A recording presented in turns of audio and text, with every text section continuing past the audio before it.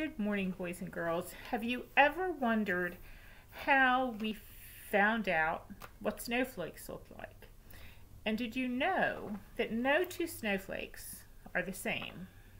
I think that's really amazing because think of how many snowflakes can fall at a time, and they're never exactly like another snowflake.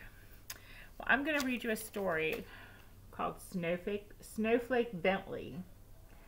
And he is a guy that loved snow. Can you imagine that? He lived in Vermont, which is kind of way up north. Still on the East Coast, but way up north. So it's cold there in the winter, and they have a lot of snow. And he loved snow.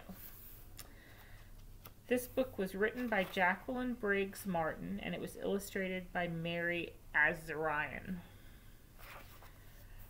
In the days when farmers worked with ox and sled and cut the dark with lantern light, there lived a little boy who loved snow more than anything else in the world.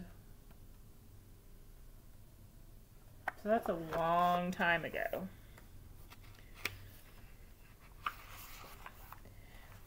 William Bentley was born February 9th, 1865, on a farm in Jericho, Vermont, between Lake Champlain and Mount Mansfield, in the heart of the snow belt, where the annual snowfall is about 120 inches. That's a lot of snow. Willie Bentley's happiest days were snowstorm days. He watched snowflakes fall on his mittens, on the dried grass of Vermont farm fields, on the dark metal handle of the barn door. He said snow was as beautiful as butterflies or apple blossoms.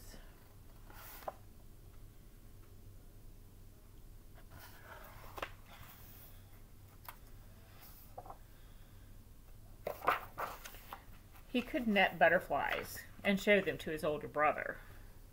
He could pick apple blossoms and take them to his mother, but he could not share snowflakes because he could not save them.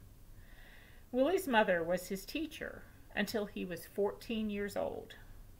She had a set of encyclopedias. Willie said, "I read them all."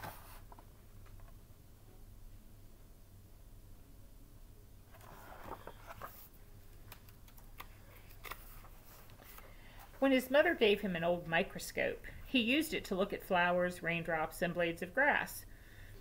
Best of all, he used it to look at snow. While other children built forts and pelted snowballs at roosting crows, Willie was catching single snowflakes. Day after day, he studied the icy crystals. From his boyhood on, he studied all forms of moisture. He kept a record of the weather and did many experiments with raindrops.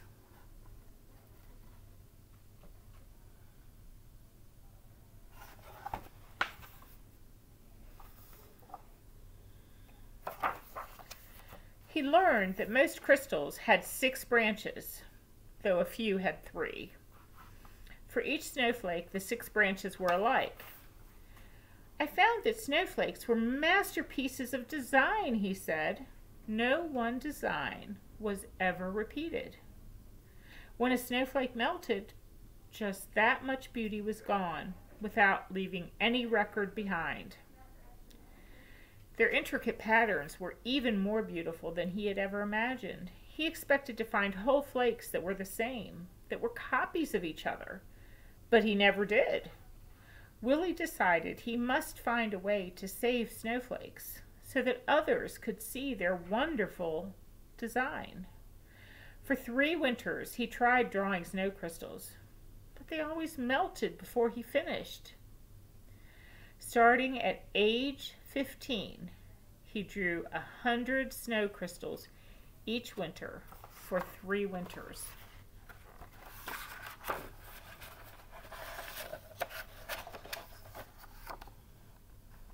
So in order to save the snowflake designs, so other people could enjoy them. He was drawing them.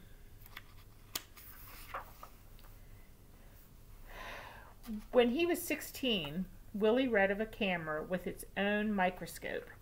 If I had that camera, I could photograph snowflakes, he told his mother. Willie's mother knew he would not be happy until he could share what he had seen. Fussing with snow is just foolishness, his father said. Still, he loved his son. When Willie was 17, his parents spent their savings and bought him that camera.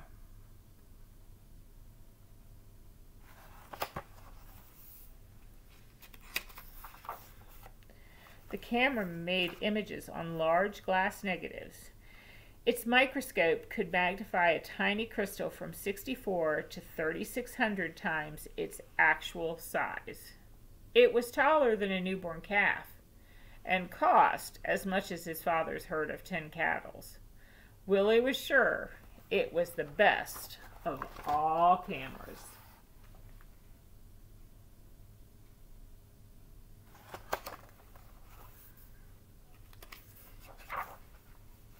Willie's experiment. He used a very small lens opening which let only a little light reach the negative, but he kept the lens open for several seconds, up to a minute and a half. Even so, his first pictures were failures, no better than shadows. He would not quit. Mistake by mistake, snowflake by snowflake, Willie worked through every storm. Winter ended, the snow melted, and he had no good pictures. He waited for another season of snow. And one day, in the second winter, he tried a new experiment, and it worked. Willie had figured out how to photograph snowflakes. Now everyone can see the great beauty in a tiny crystal, he said. I'm going to read that part over again about the experiment, because this is the experiment he used. He used a very small lens opening, which let only a little light reach the negative, but he kept the lens open for several seconds, up to a minute and a half. He learned, too, that he could make the snow crystals show up more clearly by using a sharp knife to cut away all the dark parts of the negative around the crystals. This etching meant extra hours of work for each photograph, but Willie didn't mind. When you think about it, this is how he's preserving snowflakes. He is why we know what snowflakes look like. In those days, no one cared. Neighbors laughed at the idea of photographing snow. Snow in Vermont is as common as dirt, they said. We don't need pictures. Willie said the photographs would be his gift to the world. While other farmers sat by the fire or rode to town with horse and sleigh, Willie studied snowstorms. He stood at the back door and held out a black tray to catch the flakes. Imagine loving snow that much.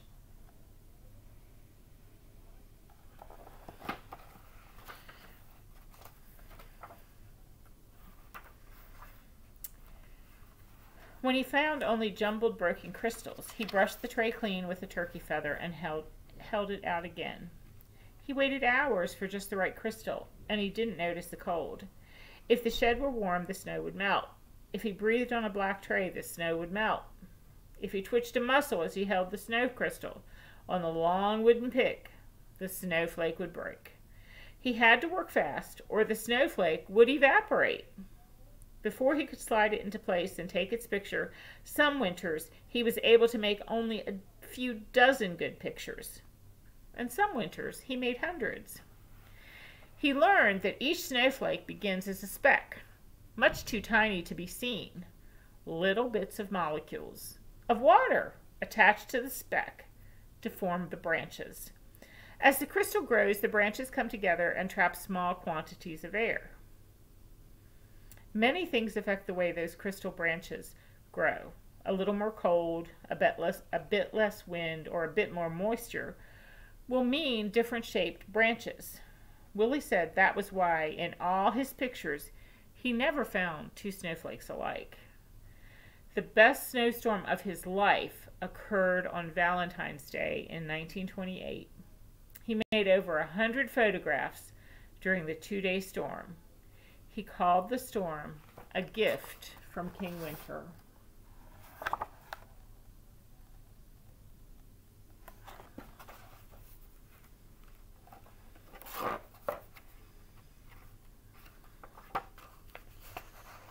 Willie so loved the beauty of nature, he took pictures in all seasons. In the summer, his nieces and nephews rubbed coat hangers with sticky pitch from spruce trees. Then Willie could use them to pick up spider webs jeweled with water drops and take their pictures. On fall nights, he would gently tie a grasshopper to a flower so he could find it in the morning and photograph the dew-covered insect. Willie's nieces and nephews lived on one side of the farmhouse that Willie shared with his brother Charlie. Willie often played the piano as they sang and shared stories and games with him. There he's tying, I don't know if you can see, he's tying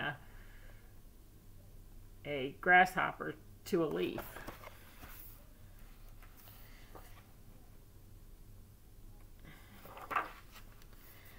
But his snow crystal pictures were always his favorites. He gave copies away or sold them for a few cents. He made special pictures as gifts for birthdays. He held evening slideshows on the lawns of his friends.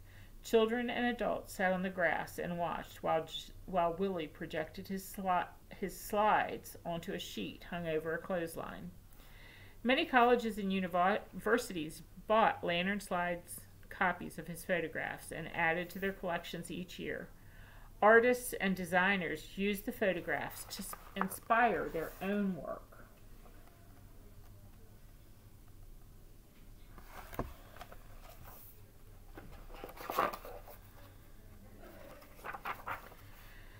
He wrote about snow and published his pictures in magazines. He gave speeches about snow to faraway scholars and neighborhood skywatchers. "You are doing a great work," said a professor from Wisconsin. The little farmer came to be known as the world's expert on snow, the Snowflake Man, but he never grew rich. He spent every penny on his pictures. Willie said there were treasures in snow. "I can't afford to miss a single snowstorm," he told a friend. "I never know when I will find some wonderful prize." Other scientists raised money so Willie could gather his best photographs in a book. When he was 66 years old, Willie's book, His Gift to the World, was published. But still, he was not ready to quit. Even today, those who want to learn about snow crystals begin with Wilson Bentley's book, Snow Crystals. By 1926, he had spent $15,000 on his work and received $4,000 from the sale of photographs and slides. So he had made no money. In fact, he had lost money.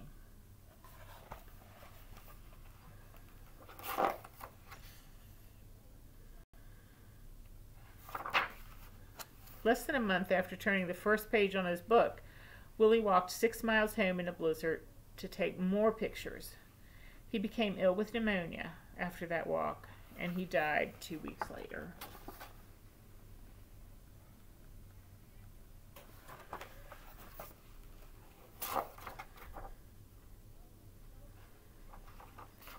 A monument was built for Willie in the center of town. The girls and boys who had been his neighbors grew up and told their sons and daughters the story of the man who loved snow. 40 years after Wilson Bentley's death, children in his village worked to set up a museum to honor the farmer scientist.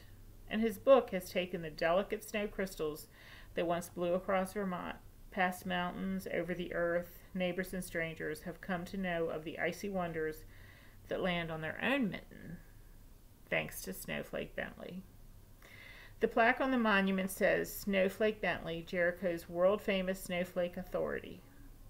For 50 years, Wilson A. Bentley, a simple farmer, developed his technique of microphotography to reveal to the world the grandeur and mystery of the snowflake, its universal hexagonal shape, and its infinite number of lovely designs.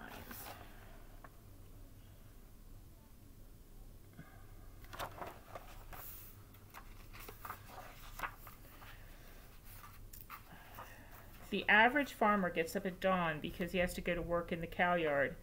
I get up at dawn too, but it is because I want to find some leaf hung with dew, or a spider web, which the dew has made into the most delicate ropes of pearls.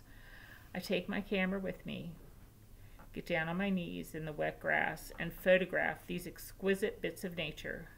Because I do this, I can show these lovely things to people who have never seen them without my help.